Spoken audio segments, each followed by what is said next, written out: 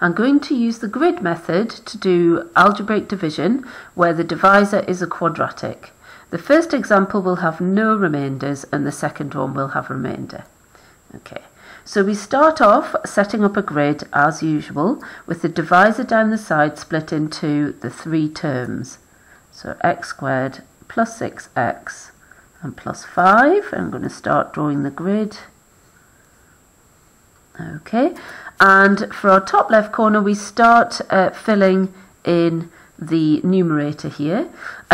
So we just put in the 2x to the power 4. Ultimately, this grid will contain all of these terms. It'll add up to those terms.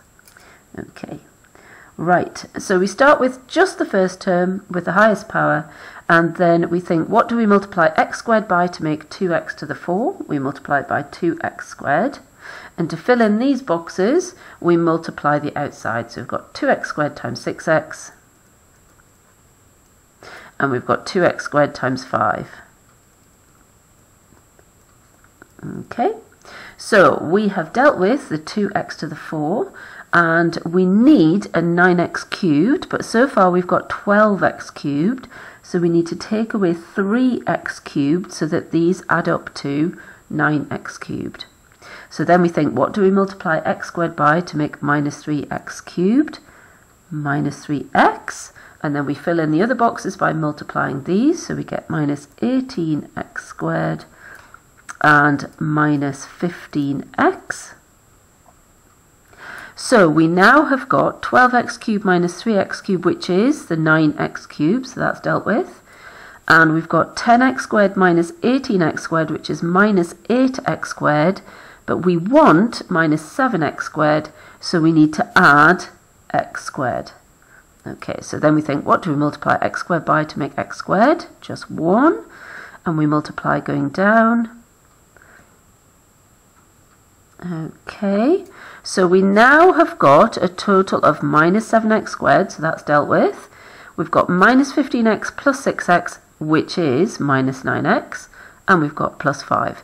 So that means all of these boxes add up to the numerator. We've accounted for everything. So when we do this division, it gives us this quotient. So 2x squared minus 3x plus 1. Okay, so this quartic divided by this quadratic gives us this quadratic. Another way of writing it would be to say that the divisor multiplied by the quotient gives us that quartic. Okay, right, let's have a look at another example. So we start the same. We put the divisor down the side, split into its terms. We start drawing the grid. And we start with the first highest powered term on the numerator, so we've got x to the power 4, and we think, what do we multiply x squared to make x to the 4? We need another x squared. We fill in the boxes beneath by multiplying, so we get 3x cubed and x squared. Right, so we've dealt with our x to the power 4. We need a 3x cubed, and in fact we've already got a 3x cubed, so that's dealt with. We have so far got 1x squared, but we need minus 4x squared. So that means we need to take away minus 5x squared.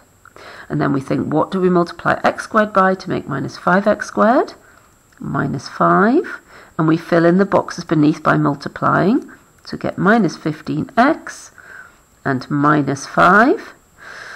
So we now have got a total of x squared minus 4x squared gives us the minus 5x squared gives us minus 4x squared, so that's done. Oh, we've got a minus 15x, that's done. And we've got minus 5, but we need minus 12, so we need to take away 7. However, when we multiply x squared, we'd have to multiply by a fraction to make minus 7. So we're going to stop here, and this is our remainder. So this bit is the quotient, and this bit is the remainder. So the answer to this division is x squared minus 5, that's our quotient, plus our remainder, so it's actually minus 7, out of the divisor. X squared plus 3x plus 1. Okay, so it's a little bit like if you're doing, I don't know, let's do 14 divided by 3. So we'd write 14 over 3. And that is the same as 4 remainder 1 out of 3. So that's the same sort of thing. That's how we write it.